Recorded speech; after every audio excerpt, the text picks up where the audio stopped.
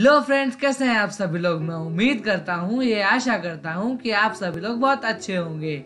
आप देख रहे हैं हमारा यूट्यूब चैनल IST ऑफिशियल। यदि आप लोगों को हमारे द्वारा डाली गई वीडियोस पसंद आती हैं तो लाइक, शेयर और चैनल को सब्सक्राइब जरूर कीजिएगा। जैसा कि आप सभी को पता ही है कि हम एक्सेल के अंतर्गत उसके कुछ फॉर्मूलेस कर रहे हैं। उसी श्रृंखला को आगे बढ़ाते हुए आज हम आपको बताएंगे कि हम प्रोडक्ट और सम प्रोडक्ट को किस तरीके से करते हैं। तो चलिए वीडियो की शुरुआत करते हैं। फ्रेंड्स, कैसे हैं आप सभी लोग। चलिए हम सब बिना देर किए अपना एक्सेल ओपन कर लेते हैं। Run dialog type the E selection X C E L desktop list and Microsoft Excel. हमारा एक्सेल ओपन हो चुका है। तो फ्रेंड्स, सबसे पहले मैं ये बताना चाहता हूँ कि ये जो प्रोडक्ट और सम प्रोडक्ट का फॉर्मूला होता है, ये दोनों मल्टीप्लिकेशन के लिए यूज़ होते हैं। बस दोनों में थोड़ा सा अंतर होता है। तो ये तो हम अपना जब फॉर्मूला एग्जांपल के साथ करेंगे तब हमें ज़्यादा अच्छे समझ में आएगा। प्रैक्टिकली कोई भी चीज़ करके ज़्यादा अच्छे समझ में आती है। तो हम चलिए ये करने के लिए कि ये कैसे फॉर्मूला होता है एक एग्जाम्पल ले लेते हैं। हम हेडिंग डालते हैं serial number. Edit S R L R L space N O no dot sheet 1 table S2 हम तीन लोगों का डेटा ले लेते हैं फ्रेंड्स। तो हम यहाँ पे बोलेंगे लिखेंगे 1, edit 1 sheet 1 table S3 यहाँ पे लिखेंगे 2 edit 2 sheet 1 table S4 और यहाँ पर लिखेंगे 3। edit 3 अब हम B1 पे D2 आ D1 जाएंगे और B1 पे हेडिंग डालेंगे name.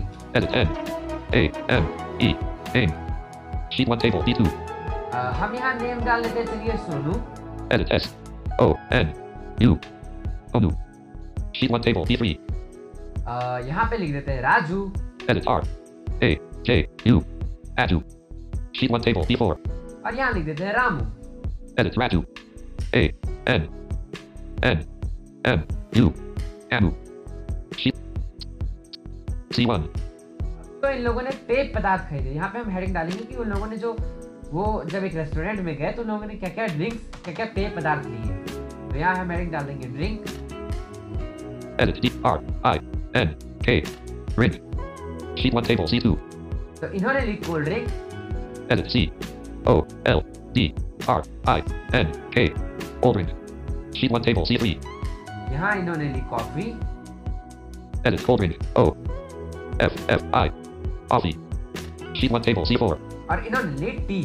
edit T E A E sheet 1 D D1 अब इन्होंने ले तो ली, तो इन लोगों ने अब मेन्यू पे उसका प्राइस बढ़ा। तो देखते हैं इनका प्राइस क्या है।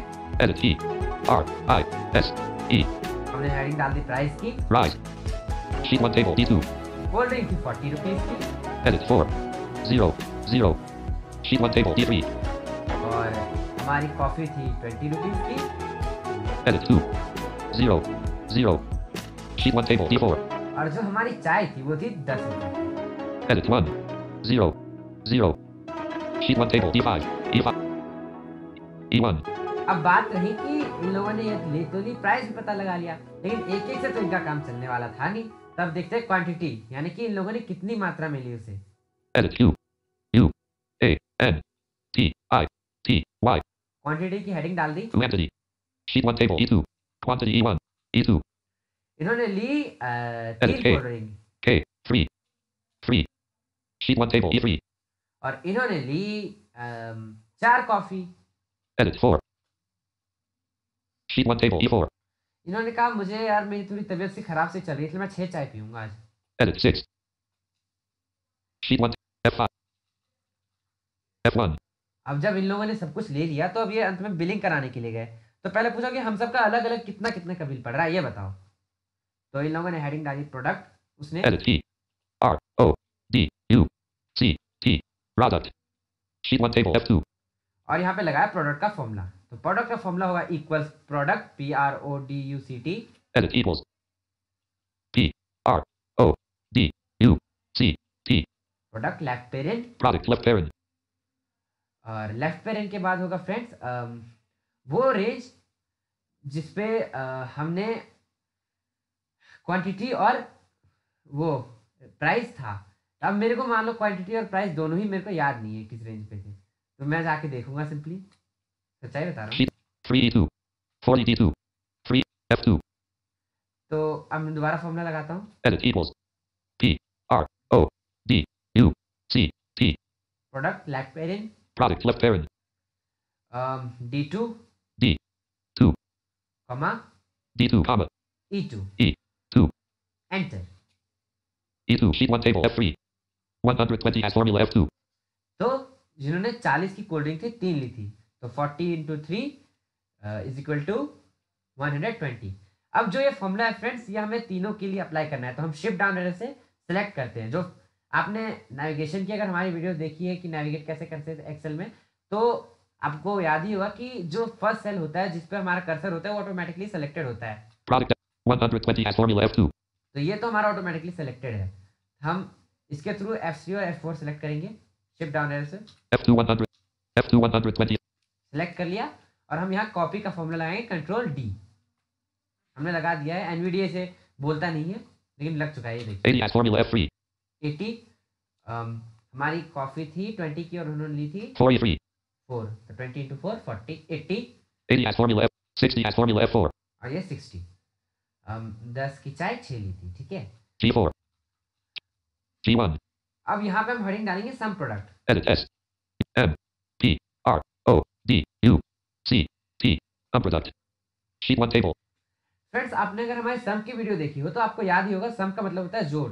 तो फ्रेंड्स इससे हम क्या निकाल सकते हैं कि इन तीनों का अपना अलग अलग निकल गया प्रोडक्ट से मल्टीप्लिकेशन करके, लेकिन सम प्रोडक्ट से फ्रेंड्स हम ये निकाल सकते हैं कि इन तीनों का एक साथ कुल मिला के कितना आएगा। तो इसके लिए हम फॉर्मूला लगाएंगे equal some product equals Edit equals SUMPRODUCT SUMPRODUCT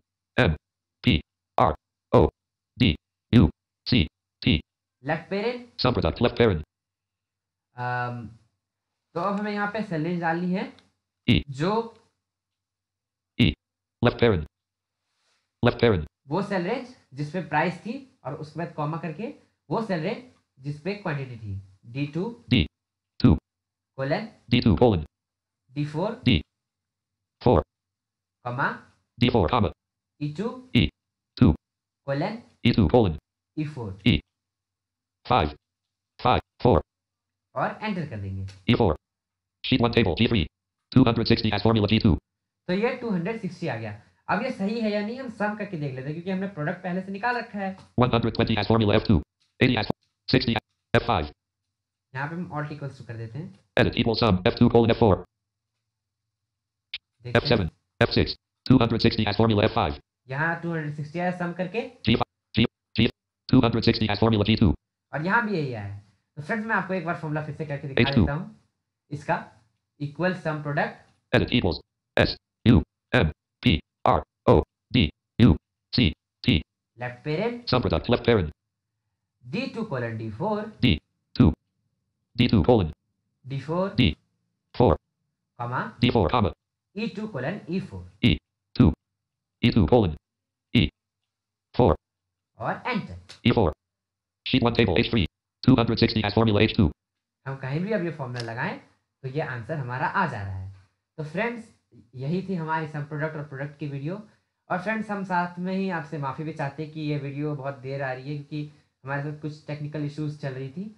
और फ्रेंड्स मेरा एक सजेशन है, आपको अगर लगता है तो कमेंट बॉक्स में लिख कर ज़रूर बताना कि क्या हम ये वीडियोस आगे से ये सीरीज जॉस के साथ कंटिन्यू करें, क्योंकि हमें जितना मानना है हमें समझाने में या समझने में कोई आपको भी दिक्कत नहीं होती होगी। आप लोग भी बहुत इंटेलिजेंट हैं और आपको समझ में बेशक आ जाता होगा, लेकिन जॉस थोड़ा ज़्यादा एक्सेसिबल है और अच्छे तरीके से मतलब हर चीज़ पढ़ता है और अच्छे तरीके से समझ में आ सकता है। तो फ्रेंड्स अगर आपको लगता है कि हमें ये वीडियोस आगे जॉस के साथ कंटिन्यू करनी चाहिए तो कमेंट बॉक्स में यस ज़रूर लिखिएगा फ्रेंड्स।